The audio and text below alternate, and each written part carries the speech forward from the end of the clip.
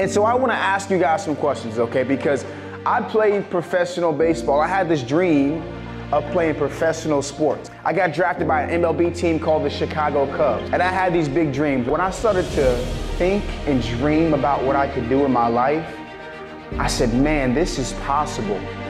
This is possible. One of the things that I wanted to do when I was growing up was to be an MLB player. And the cool thing was I would look at MLB players that looked just like me, because then I said to myself, man, I can be this person. So if you want to be a paleontologist, I want you to try to find a paleontologist that you said, man, I can be just like this person, okay?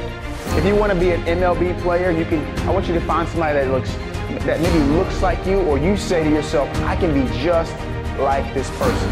My goal when I leave every place is I want people to know, I want every single one of you to know, number one, that you're beautifully and wonderfully made no matter what you look like, no matter what your parents look like, no matter if you have 1 pair of shoes or 10 pair of shoes.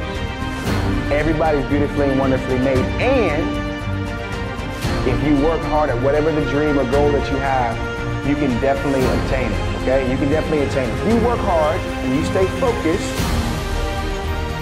maybe you have to turn off roadblocks. Maybe you have to turn off the TV. Maybe you have to do your homework.